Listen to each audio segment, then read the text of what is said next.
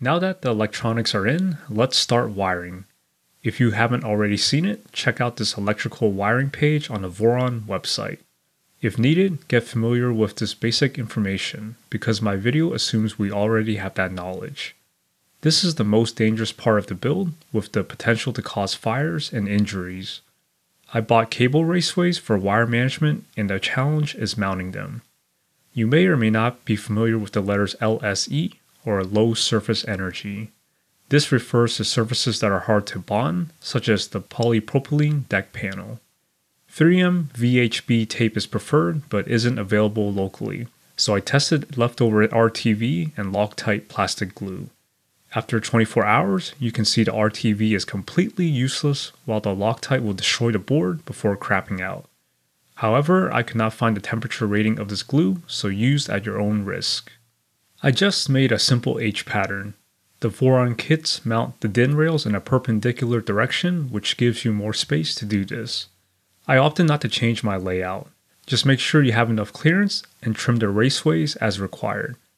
If you are not confident in your wiring abilities, I would even suggest skipping all this until later, when you are certain everything works correctly. After all, it's mostly cosmetics. I noticed my Z motors are crooked, and this isn't just cosmetic. Fix this now or you'll probably forget later. Continue to check all your previous work as we continue. In the last video, I mounted the bed according to the manual. After filming, I gave it some thought, and it really should have a quick disconnect for easy maintenance. For example, if the heater or fuse underneath goes bad. That way you don't have to flip the entire printer over to disconnect panels and wires. I began looking up the legality of using spade crimps for these wires when I found this, and remember buying it from the sourcing guide. The Molex connector pins are spec'd for 14 to 20 gauge wire, and the sourcing guide does not list a larger crimping tool for these. Many people can't justify a tool for only 6 crimps, so a workaround is using needle nose pliers to fold the sleeves and secure the wire. I'll link a video below. The heater wires have a protective covering that needs to be pulled back so you can crimp the wire insulation underneath. These wires must be secured since they carry AC voltage. If you are not comfortable with any of this, leave it alone for now and save it for a future mod. I forgot to grab a shot until after the fact, but use a multimeter to test continuity on all these pins before inserting them into the connectors. Removal is a lot harder. For the bed thermistor wires, I will use a microfit connector. Some consider these optional since popular control boards use cheaper JST style connectors. However, the microfits have a better build quality and a higher 5 amp rating. They are also used for inline connections as there is no JST equivalent in the kit, unless you solder. If you don't know which connector to use, the female plug provides power to the male plug, like the one attached to the heater. Still confused? Just compare with a wall outlet.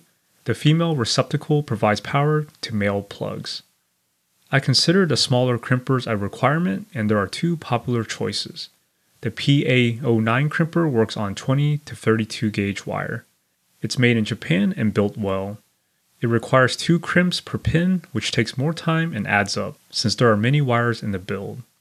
The iWist does both crimps at the same time and utilizes a ratcheting mechanism. However, the double-layer jaw size may not fit every style of pin out there, and may mangle it if the profile is off. Both crimpers do a cleaner job compared to needle nose pliers. The crimpers create an arch that secures both the wire conductor and insulation. The pliers just mash the sleeves down since they are tiny and hard to move in place. Inserting male pins into female microfit connectors suck, due to a center tab up top that needs to be perfectly aligned. It's hard to capture on camera, but both the connector tab and pin should face up. Use a small screwdriver to nudge it in if necessary, but don't nick the wire. Inserting female pins into male connectors are much easier. Following the same orientation, they simply slide and click in. If you forgot to test continuity before inserting the pin, fingers crossed that you crimped it right. Otherwise, might as well cut it off and chuck it, because trying to de-pin it without a tool sucks. Make sure to leave extra slack in all these wires. You'll see why later. AC wiring. I start with the bed ground since I need the excess wire for other connections. After measuring and stripping, make sure you insert the wire all the way in. The insulation should slide past the entrance hole. I am using these common wire strippers with a built-in crimper, but there are dedicated crimpers with a ratcheting feature. The thickest wire for red connectors is 18 gauge, contrary to what you may have seen and read out there. Recap: the BOM specs 18 gauge minimum for AC wiring, so these connectors were sized accordingly. I went with 16 gauge, which requires larger blue connectors that are insulated manually using heat shrink. I am following the WAGO wiring diagram from the manual, which is straightforward. This is how the power inlet and switch look when done. Be careful not to reverse the line and neutral wire connections. I am using red for line, black for neutral, and green for ground. For grounding the frame, I used the short M3x6 screw so it fits the extrusion without bottoming out. Removing the anodizing is quite hard. I used both low grit sandpaper and a chisel, literally gouging the aluminum. Also, good luck stuffing in the T-nuts and wire with the raceway installed. Check continuity between all the connections we made. Note that grounding the SSR also grounds both DIN rails. Next, power just the 24 volt PSU. That way, if anything is severely jacked up, you don't fry everything downstream. If you see this green light, it's a good sign. If you want to make sure, set the multimeter to DC mode and test the output voltage. Mine is 25, which I believe is deliberately set slightly higher to allow for a slight voltage drop once everything is connected. Please correct me if I'm wrong. Regardless, it can be adjusted via this knob. If you want to test the input voltage, remember to switch the multimeter back to AC mode, and be mindful of the probes while gathering readings. The housing of the PSU is an exposed metal ground that will spark if accidentally contacted. If you have clumsy, shaky hands, I use this method of screwing down the probe. A cool thing if you didn't know, after you power off, this green light slowly dims as the voltage drops to a safe level. I'm guessing this represents the capacitor discharging. Once completely off, you can work safely. Repeat for the 5 volt PSU if you have one. Unfortunately, my blue connectors don't fit in these narrow terminals, so I have to use red connectors that max out at 18 gauge. Of course, I don't have any green 18 gauge wire, so I just used heat shrink to mark the ground. You need to buy more wiring than you think. Unless you want a mixed rainbow, for AC wiring, I recommend 5 feet minimum for each color. Since we already ground it, let's finish the bed wiring. I also marked these heater wires with heat shrink since one side comes out of the SSR and directly to the thermal fuse of the bed heater. I left plenty of slack since there's nothing in this bottom left raceway except motor wires. The 2 thermistor wires are crimped with a JST connector since it connects to the octopus board. Let's go over this one more time because it just keeps repeating. Make sure you strip the right amount of wire. The inner sleeve should only touch the exposed conductor. Using the PA09, rest the locking tab of the pin against the crimper. Insert the wire until it stops and crimp away. Same with the remaining larger sleeve. You couldn't see this earlier, but choose the crimper hole that makes the sleeve square or slightly wider while lining it up. Press down again and voila! After doing a few, you get the hang of it. Insert the pin into the connector until the tab clicks in place. Once again, a tiny screwdriver can really help if the wire is too thin to go in without bending. If you are going CAN bus, you can leave the wires disconnected from the controller until we flash the firmware later. Now that we know how to crimp, let's clean up the motor wires. They come with DuPont connectors which can attach in 2 directions. Based on this reference, the motor wires should be facing this direction if using the Stepper Online motors. Honestly, this can be inverted in software, so just make sure pins 1 and 2 are paired, and the same with 3 and 4. They each control 1 winding. Test for continuity if unsure. I printed out some more parts to support the CAN bus setup. First change is this alternate Y Endstop which sits on top of the motor housing. Both will relocate the Endstop, but this one eliminates the dead space at Y max. If you remember, this made me shift my bed forward to line up with the Z Endstop below. If you printed the original piece like I did, don't change it out until you finish watching this video. I'm going to replace this soldered JST connector with a crimped microfit. Since this part is subject to movement, solder can weaken over time. So instead of 4 soldered joints, I reduce it to 2. This piece is even thicker than the one I used before, so I used 2 spare M3x50 screws, the same ones used to attach the Stealthburner cover. This Y cable chain mount will now be removed and replaced with a bumper that sits higher and will trigger the switch. Hold off on readjusting the Z endstop and bed until later. For a CAN bus, you still need a Z cable chain for the AB motor and Y endstop wires. Let's get that installed. The cable chain has two ends that need to be snapped on like Legos. There is a proper orientation of both the chain and ends. I opted to flush cut the tabs off both ends, but I suppose you could leave it on to cable tie the wires. For the bottom mount, push it hard against the bed extrusion to hold the yellow piece in place. Then you can screw it down from the other side. Good luck with the top side. You're going to have to get creative to keep the yellow piece from falling out while securing it. These chains have covers that pop open, which make wiring a lot easier instead of fishing it through the ends. However, the covers are stupidly hard to pop open. I had luck using a 2mm Allen key and brute force. Unfortunately, the long PVC wire of these motors will not last inside cable chains. Before entering the chain, they must be terminated and switched to silicone or PTFE wiring. I have a single 16-foot roll of PTFE wire from AliExpress because I failed to read the quantity listed in the sourcing guide. It will be enough for the endstop wiring. While I like the PA09 crimpers for the JST connectors, the iWist makes working with this tiny PTFE wire much easier. Instead of fiddling around with it, one crimp and it takes care of both sleeves.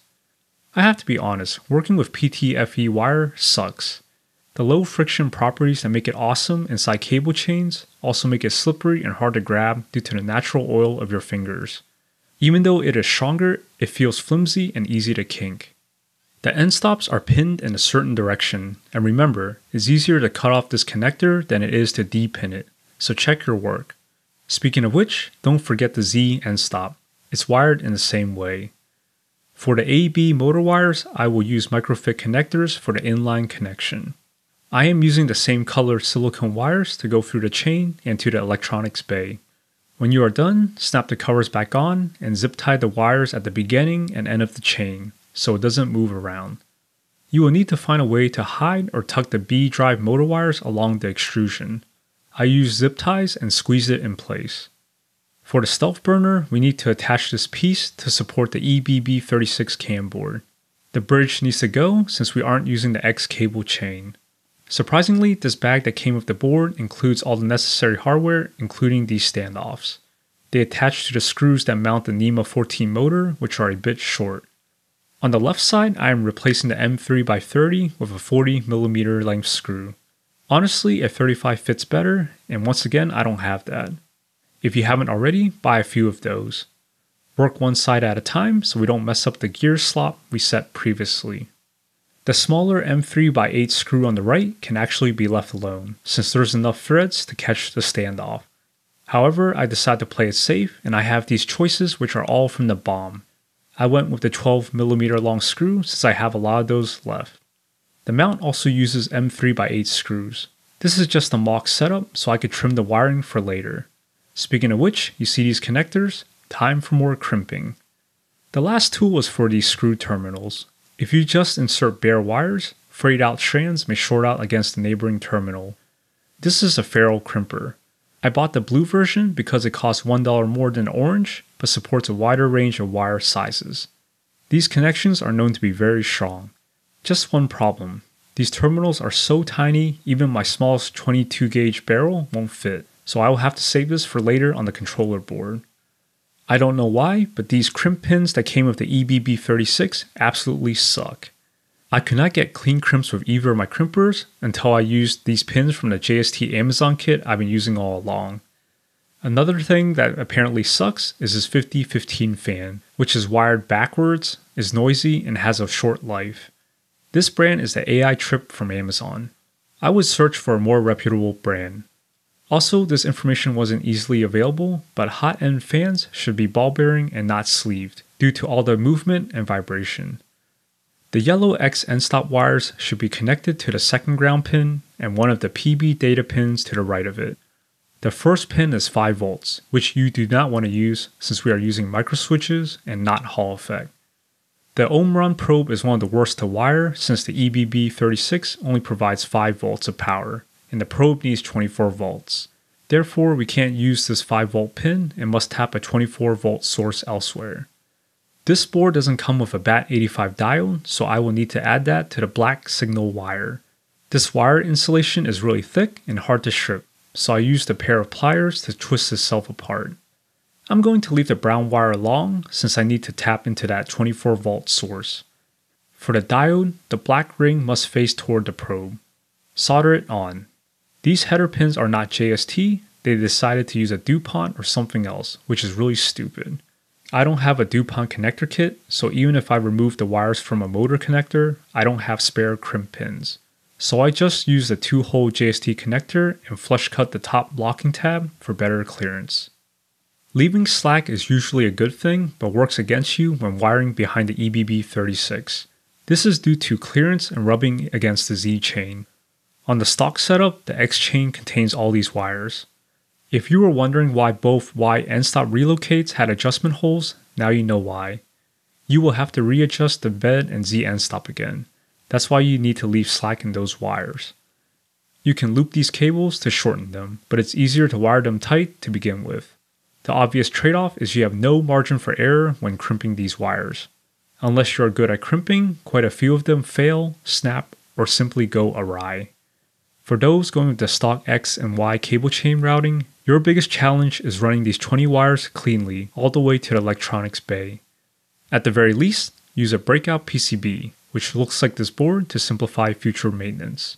You can then finish up any remaining wiring and set up Clipper. I have a few more steps for CAN bus, and that's why I opted not to finish all the wiring yet. This is so I can flash the CAN bus firmware on both this board and the Octopus. I believe there is a reset button that requires dismounting this board anyways. Also, there has been some reports of these boards turning on the heaters during first startup. If you don't have it connected, it's not a problem. And that's it for this video. I went through the somewhat high level of wiring, and there are videos out there that explain basic electrical in better detail. I highly suggest taking some time to watch those if this all seems over your head. A multimeter really is your best friend, and I tested continuity on everything. Be safe and good luck.